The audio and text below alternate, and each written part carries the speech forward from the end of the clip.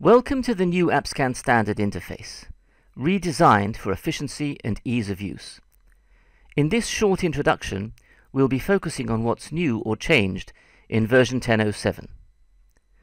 The first new thing you'll see when you open the new Appscan Standard is the home screen. This gives you easy access to the 3 scan wizards and the main configuration dialog box. You can also load a scan, import explore data, import a scan from Appscan on Cloud or Appscan Enterprise, and of course open recent scans and templates. The Learn tab gives you access to tutorials, demo files, and additional resources. Let's open a scan.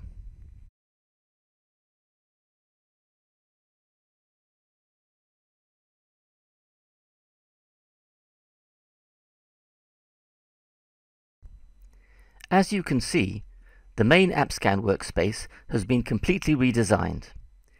The new dashboard gives you a summary of the scan data, including status, starting URL and any errors during the scan, total issues, tested elements, and a bar chart of issues by severity, and a summary of the explore data. You can click on dashboard items to open the relevant issue information or explore data.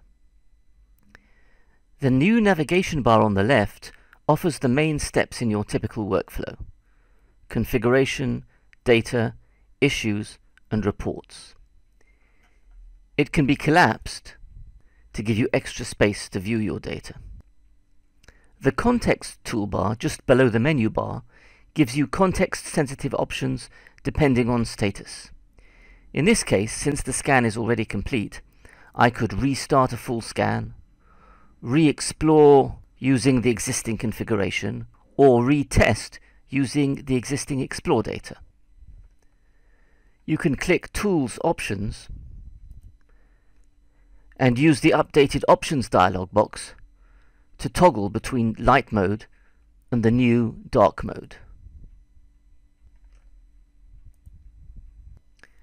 The next item in the navigation bar is Configuration, which opens the familiar configuration dialog box with all its detailed options. Data View shows the structure of your site and gets populated in real time as Appscan explores your application. In Issues View, which now includes remediation tasks, the issues list is searchable. You can filter issues,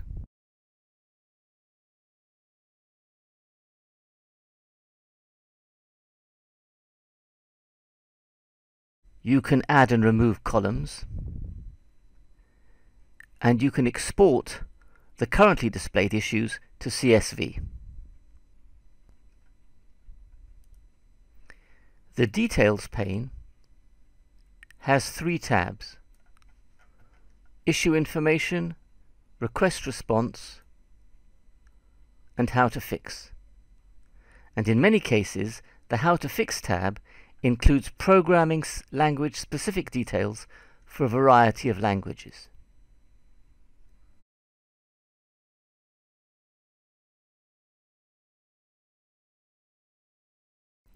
The Report dialog remains unchanged.